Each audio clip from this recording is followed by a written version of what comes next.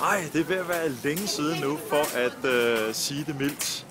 Jeg er flyttet fra Florida nu sammen med min familie, og det har været hårdt for at sige det, både psykisk, fordi vi skulle sige farvel til alle vores venner, men også fysisk, fordi vi skulle rent faktisk flytte.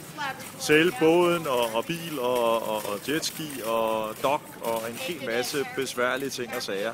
Så det har været rimelig stressende, for at sige det mildt.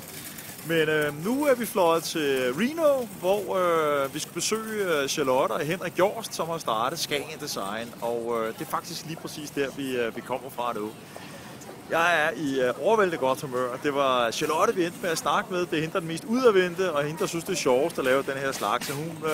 Jeg havde måske forventet lidt, at fordi de har så meget succes, de sætter 3 millioner uger om året, det er ret godt gået, og det giver lidt kasse. Hvad man også kan mærke, at de har nogle penge at gøre godt med, og så kan man godt forestille sig, at man var lidt højt til hest, eller vel ikke glad for sig selv. Og glad for sig selv tror jeg bestemt også, de er, det har de også noget at have i. Men højt til hest kan man i hvert fald ikke påstå. Jeg har sjældent mødt en så glad og udadvendt og sjov pige at være sammen med som Chalotte. Men hvor alting er, en af de ting, som jeg virkelig fik ud af den her snak, og snakken kan du høre inde på Amino snart. Ikke lige nu, men den skal nok komme derind og ligge. Men en af de ting, jeg fik ud af det var, at hun stemte dørklokker, om man så må sige, i lang tid, da de startede Skagen Design for 25 år siden. Det var noget med at komme ud med uger under armen, og så ringe på, og så gå ind i forskellige forretninger osv.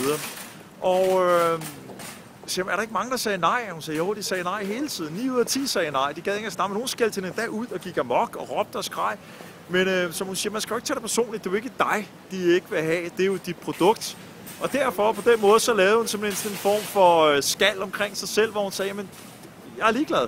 Hvis de ikke vil have mine uger, så bliver jeg ved.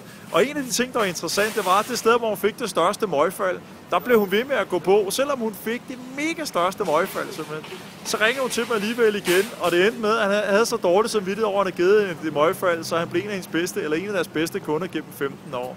Så jeg synes det er en af de ting, jeg fik med ud af det her. Men der er over en times guldkorn fra Chalotte, som jeg skal hjem og klippe sammen og lægge over på Amino, og det kan du godt, for at sige det mildt, glæde dig til.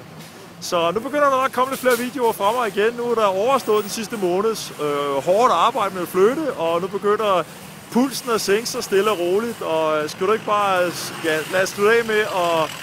Ja, nu står vi på en parking lot, men du kan lige få lov til at se lidt her.